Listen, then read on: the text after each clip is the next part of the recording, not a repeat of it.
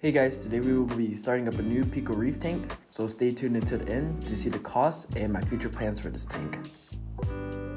So I had a leftover bucket of sand from my 20-gallon nano tank, but I don't think this is enough to cover the bottom of this new PICO tank, so I think I'm gonna head over to Petco or something to buy 5 more pounds. Before I left, I went ahead and poured in the sand to see where I was at. I could have done a cool shallow to deep sand bed, but I think my wave maker is just gonna push it around. So I decided against the idea. I ended up buying a bag of Carob Seas Ocean Direct sand from PetSmart. I should have turned off the wave maker before I added the sand, but with new sand it always gets cloudy. I went ahead and installed my sponge filter and added the heater. The sand is a little bit too fine, but it's the only bag they offered, so I'll have to deal with that for now. For my light, I was thinking about getting the AI Prime 16 HD, but I needed to save some money, so I went on Amazon and got the Nicrew Hydrareef 30. The light itself isn't bad at all. It's pretty small and compact and has a bunch of LEDs along with some different channels. Others have said good things about it, so we'll see how it does. The mount wasn't hard to build at all. It's really similar to AI Hydra's HMS mount. I kind of just estimated where the light will be based on this example picture on the manual.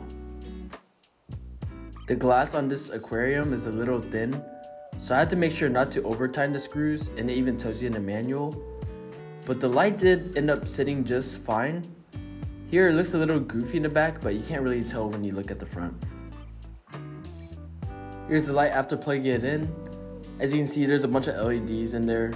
It has a blue and white channel on the controller along with some options for the timer. If you press the buttons for blue and white, it adjusts the intensity levels. But I'm about to head to the local fish store, so I'll see you guys in a bit. 1 hour later.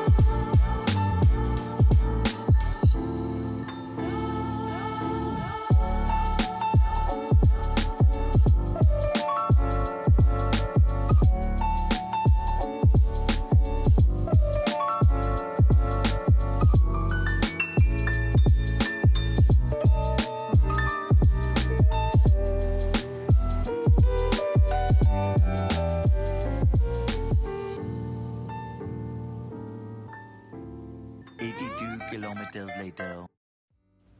Alright, we are back. Here is the clownfish temperature acclimating to my other tank. If you guys didn't know, all clownfish start off as males.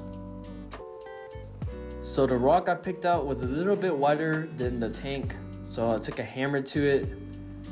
But unfortunately, I accidentally broke off the left side of the rock that was holding up the cave. Thankfully, super glue gel takes care of everything, and it doesn't look half as bad, so I'm gonna drop it off in the tank now. So I put the new aquascape inside the tank, but before I did, I squeezed the sponge filter, which made the dust come out, so it's a little bit cloudy again. But the rock looks pretty nice inside this tank, and I'm pretty happy with my choice. For the clownfish, we decided to name him Pixiu. We went to go eat earlier at a place that had the word in his name, so my girlfriend just named him Pixiu. I searched it up, and Pixiu means lucky symbol for wealth and good fortune, so let's hope that comes true. So unfortunately, the PICO tank isn't quite ready to add him in yet because it's still cloudy, so he's gonna have to sleep over at the other tank tonight. I didn't want my other 2 clownfish to pick on him, so I put him inside a DIY container where I just poked some holes. To help cycle my tank, I'm using Fritz's Turbo Start. I also added some biomedia from my other tank to help seed the rock. Here are some of the sizes of bottles that correlate to the size of your tank. So I bought the 1 ounce today because the tank is only 6 gallons. The directions say to first make sure your water is free of any chlorine, but I'm using RODI, so I'm fine.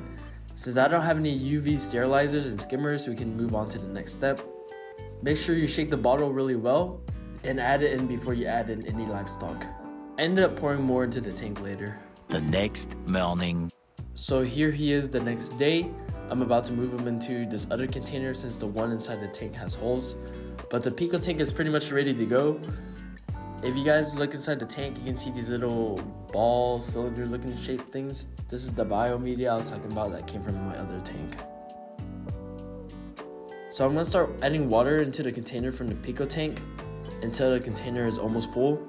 It should take around 30 minutes or so I'll update you guys in a bit.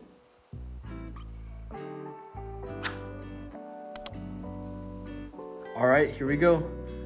Ended up catching him with my hand because nets can do some damage to fish and your hand's much gentler. But did you guys see how fast he darted out of my hand? That was pretty quick. Seems he's taking a liking to this bottom right corner.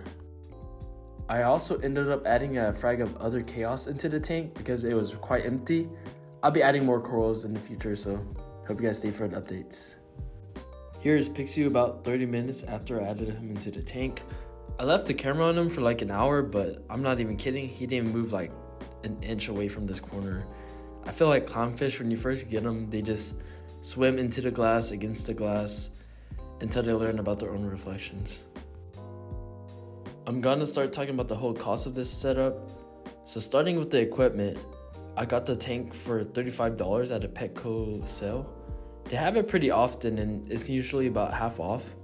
So if you want to set one up, just stay on a watch at Petco. The sand was about $5 from PetSmart.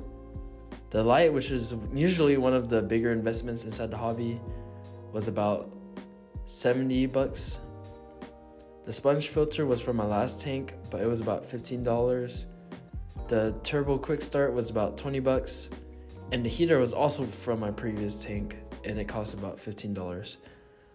I forgot about the rock. The Carib Sea live rock was $50, so it came in at about $8 a pound, which is a lot actually.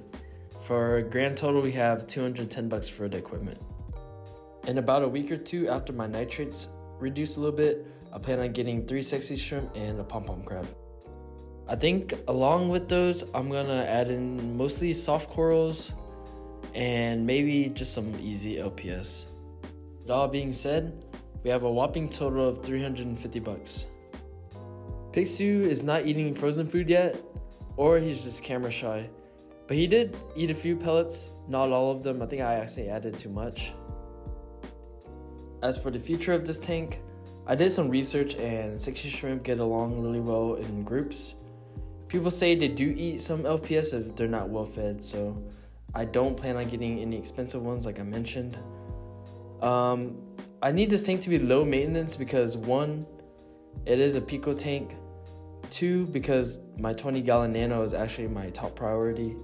And 3, I need a tank that can do just fine on its own because when school gets busy, the tank will take care of itself, especially since I'm going into my last semester. Let me know in the comment section what corals I should add to the tank. I'm going to stray away from posting Xenia though. Another thing I wanted to add is that people define PICO tanks differently. To me, PICO is usually less than 8 gallons. Others may say less than 5. Some say it's 3, so it all just depends. If you're new here and are planning to set up a PICO tank, I definitely recommend that you do a lot of research before getting into this thing. It takes a lot of dedication and time to take care of these animals. But if you made it this far, thank you for watching. I'm trying to hit a goal of 500 subscribers by the end of 2023 and 100 by the end of February. So if you guys could help me out by subscribing and leaving a like at the end of the video, that'd be great. I hope all you guys are doing well. Stay tuned, I'll be giving updates, so I'll see you guys in the next one. Until then, enjoy some clips of Pixiu.